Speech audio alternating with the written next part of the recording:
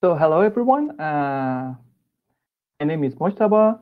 I'm a PhD researcher in KU Leuven from in Belgium. Thank you for inviting me for this talk. This is indeed my favorite topic to talk about open source computational engineering and multi-scale modeling and this sort of stuff. I try to be general as possible and to introduce you what open source tools have to say in computational modeling, multi-scale modeling, more specifically in biomedical engineering and biomedicine. So, excuse me. Yeah. So, free and open source software. The movement started in 1983 in the United States, and the motivation behind was let's create, free alternative tools to the proprietary and commercial available ones. And then it started to enter science and engineering in the 90s. And now for more than 3 decades, it's really, dominating in lots of different domains. And what is really important to pay attention to is free. When we say free and open source, free doesn't mean free of charge. Yeah, in most of the cases, 99%, it's free of charge as well. But when we say free software, it means it points to freedom and flexibility. This is a very important, concept when we talk about open source and free software. And as I said, this movement, this kind of philosophy and development, let's say, ecosystem has a lot to say for computational engineering and multi-scale modeling. Before going to the details or the things that I want to tell you about how to use these things, let's have a quick look at what is the core differences between commercial or let's say proprietary software programs and open source tools. The first and one of the most important differences is related to the licenses. So for licensing, open source tools are free to install and even distribute or redistribute. But for proprietary, you have a limited paid license. Source code is available to modify by everyone, by anyone in a planet for open source tools, but in proprietary, it's not. And the total cost of ownership is relatively low. It's super low in comparison to the commercial software. And I said it's low and it's not totally free because, yeah, total cost of ownership includes, trainings and adaptation, this kind of stuff as well. And opacity, this is really crucial for multi-scale modeling and computational modeling. Opacity, when you work with, standards for open source tools, they are open, but for proprietary tools, they are not. And for dependency, you have minimal reliance on the developers, but for commercial ones, you have to rely on a support provided by the vendor. And the development is community driven for open source, but it is something internal inside a company for proprietary software. And this one is also important. This is one of the drawbacks, one of the limited drawbacks of open source tools. Then when it comes to regulatory trusts and verification, especially for biomedicine, people usually trust more in commercial tools because the company have had more time on going through the regulatory things and preparing those kind of tests and standards for the tools. But if someone can verify him or his or her work, then I can say, yeah, there is no problem in using open source tools, even if they don't have regulatory standards. So for open source, why open source is important and really crucial aspects of computational modeling in multi-scale modeling and biomedicine is there are bunch of available and relevant programs and libraries in this regard. So whenever you search for something, you will find an open source tool developed by someone around the world that is aimed to solve your problem. This is really crucial. And then the freedom of flexibility that it brings for the research can help you to go behind the limitations that these commercial tools provide.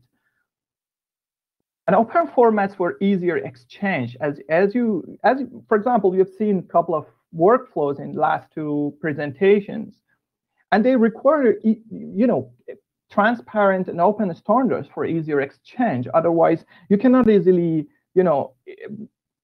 for interoperability, it becomes very difficult to move models, codes, and files between different platforms and different software programs.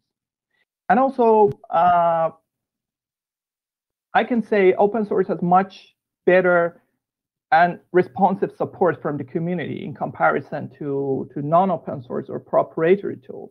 You can see that when you start to work with a tool, you see that there is a community around it, and they really kindly support the users. And another important aspect is for reproducibility. That is becoming more and more important nowadays for open research, open science. When you do something, it should be reproducible by other people. Otherwise, they cannot put trust on the results. And when you work with open source tools, it means that, yeah, everyone on the planet can, grab your code or model and then reproduce the results, because no licensing things is required. And also, the whole world can contribute to your research. For example, for the PAC solver that I saw that is developed in your university, when you put it on the internet on a shared repository, like on GitHub or GitLab, people will start to contribute to that to make it better. And this is a big advantage for these kind of paradigms. So here is a short list, for a couple of different applications, that for some of the tools that you may have heard of and their open source alternatives. So this might be beneficial for you to know that all the tools that are out there have their own alternatives in open source world, and this is necessary. This is limited to computational engineering. Mechanical analysis, we all know ANSYS and Abacus, and the open source alternative to that can be Codeaster and FEBio, two powerful mechanical analysis solvers. For multiphysics, it's dominantly, it's occupied by COMSOL, but in engineering, but in research, especially if you want to go for that, you have a good alternative called Elmer. And for CFD, ANSYS, CFX, and Fluent are well-known tools, but at the same time, even more powerful, we have OpenFOAM and SU2 that are being widely used in research. And for numerical computing, MATLAB is the most famous software in the research world, but we have a very identical version in open source world called GNU Octave. For image segmentation that was mentioned in the previous presentation, Materials Mimics is a good software, but at the same time very expensive. But we have good alternatives to that in open source world. And for CAD, SolidWorks, AutoCAD, they are famous, but at the same time, we have Salome with a wide range of different modules, and FreeCAD, a very nice, let's say, computer-aided design software. And for meshing, MSC Pattern is famous, ISM as well for CFD, but in open source, there are lots of different libraries and tools that can be used for generating mesh files. And for post-processing, we don't have any famous open source, non-open source post-processor. The post-processing are usually done in software programs. They have their own integrated post-processors, but in open source world, we have the famous PowerView software that is also being used by people from the users of proprietary software programs.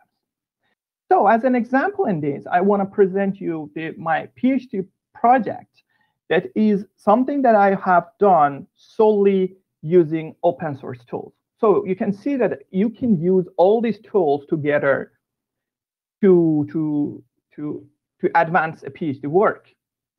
My work is related to the modeling of multi-scale modeling of biodegradation behavior of degradable metals.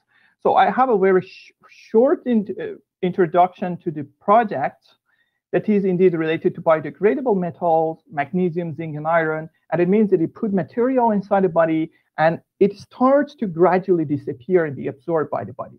So this is the concept of biodegradable materials. And they have great mechanical properties and at the same time biological properties, contribution to metabolism of the body, and so on. But their controlled release profile is an issue that you want to control how it degrades, because you want to have a control in tissue engineering applications of what happens inside the body. So the degradation behavior should be optimized for various applications. As you can see, they have multiple applications, but for each specific application, the behavior should be optimized. So the challenge in the project was tuning the biodegradation rate to the rate of, for example, the generation of new bone or the healing process inside the body. And this can be solved by creating a mathematical model and computational model of biodegradation and coupling those models with different models that just try to find a correlation to open source things that I said. For example, here open standards or easier file exchange becomes very crucial. And then we want to consider environmental effects as well. So the modeling workflow is something that's very common among all these computational works. So we have underlying sciences converted to mathematical models, and then mathematical models to computational models. In this project, the underlying science is chemistry of biodegradation, the physics of perfusion bioreactors, because to test the performance of these degradable metals, we usually use in vitro setups. And in vitro setups, it's perfusion bioreactors that they have fluid flow to provide nutrients and oxygen supply to the cell culture conditions are really crucial. So in a model, the perfusion of bioreactors should be also considered. And also the biology of tissue growth. So you see the different scales, different models, and also different techniques for in the mathematical and computational models. So in order to capture all these things together, we have to use partial differential equations, mainly reaction diffusion, convection equations, Navier-Stokes for fluid flow, and also level set method to track the change of the shape and also the geometry of these scaffolds and the medical devices over time. For computational models, we use a combination of finite elements and finite different techniques, scientific computing libraries, which are all open source solvers. So the model captures, this is just to help you see what's going on, what is converted to the mathematics. So this is indeed the chemistry behind. There are also biology behind and physics behind, but I wanted to make it short and present just the chemistry. So we have the dissolution of the material, in this case magnesium, and then the formation of famous corrosion products on a surface, and then effects of various ions in the medium to this rate of degradation and change of pH as well. So these things for the chemistry, for biology, for various things should be converted to mathematical form. And for doing that, as I said, we have to use PDEs. Yeah, we can use PDEs, partial differential equations. And as an example for that, for the change of magnesium concentration over time, the equation would look something like this. And in order to implement this, as well as the model consists of 10 equations, more or less, to have flexibility to have all these things in your model, it's indeed a very good practice to go for open source tools, because, as I said, it brings lots of flexibility into play. For mesh generation, so these are the steps for implementing computational models. For mesh generation, I use Solum and MMG. And for finite element formulations, I wrote a code in FreeFM that is indeed a C++-like language for finite element computing and for high performance solutions, because the simulations usually includes millions of elements, like 10 million, 20 million of elements. We have to go for parallel computing and high performance solutions, and I have used PETSI. And for post-processing, I use OpenFOAM. So this is indeed how the work is constructed. But for the results, I have a couple of results here to show that these are indeed the output. For example, for the degradation of a simple screw in a medium, you can see that we have material release, and then it's indeed a surface of the screw that is degrading and is shrinking. So these are indeed materials, the metal ions concentrations, as you can see here. This is for a jaw bone implant that they put in a mandible, and this is its degradation behavior over time, which can be also be coupled by mechanical analysis to see the performance, real performance of the implant. And this is an example that is used for validation. I don't want to talk about validation of this model, but this was used for validation. So a narrow cuboid that we had also an experimental setup for that. And then you can see that how it degrades, and then it forms a protection layer on a surface.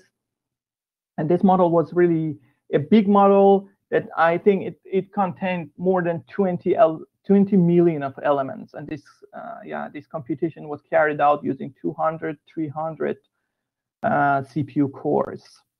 So this is indeed the animated output. You can see that how it shrinks, how it disappears, and how the material is released to the surrounding environment. These are all generated using PowerView, and this is also, another open source extension to PowerView that allows the user to have GPU rendering of their simulations, of their volume representation of models. And this is a change of pH in different diffusion regimes, so different solutions and the bodies and the simulated body solutions, in saline solution, in different environments. This model is capable of making predictions. And type of this is a sort of the quantitative output of the model. You can see here, so we have, for example, side corrosion products, and also change of pH, and the good agreement of the model predictions with experimental results. So you can see that, yeah, indeed, these tools can be employed indeed to make things work and repeat the experimental setup.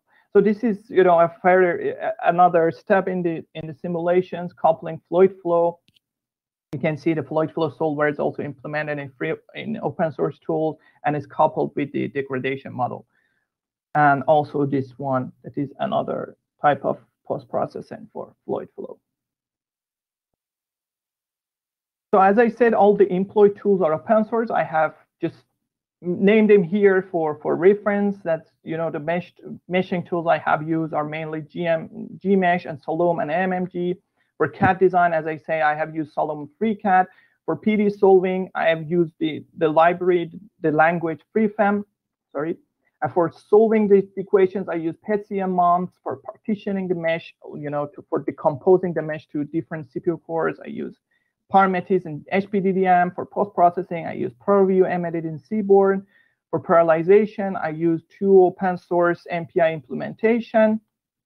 And for optimization, because the model requires some calibration, I didn't discuss that, I used HyperOpt and Spark. And for preconditioning and high performance solution, I used PETC. And for mechanical analysis, I used CodeAster. So yeah, that's the thing. So in this presentation, I talked a bit about the importance of open source and computational modeling, and the open source alternative for well-known simulation frameworks, and also quantitative. I showed you how I developed the quantitative computational model to assess the degradation behavior for improved workflow of implant design. And a final note before ending the presentation, I want to say that for this topic, I have a personal YouTube project to share experience on scientific open source computing. So I try to regularly post stuff there, post video about the things that I mentioned in this presentation about how to efficiently employ these tools in research and also in industry, and how reliable they are. So thank you for your attention. So feel free to reach out if you are interested in these topics, and then, yeah, we can talk more about it.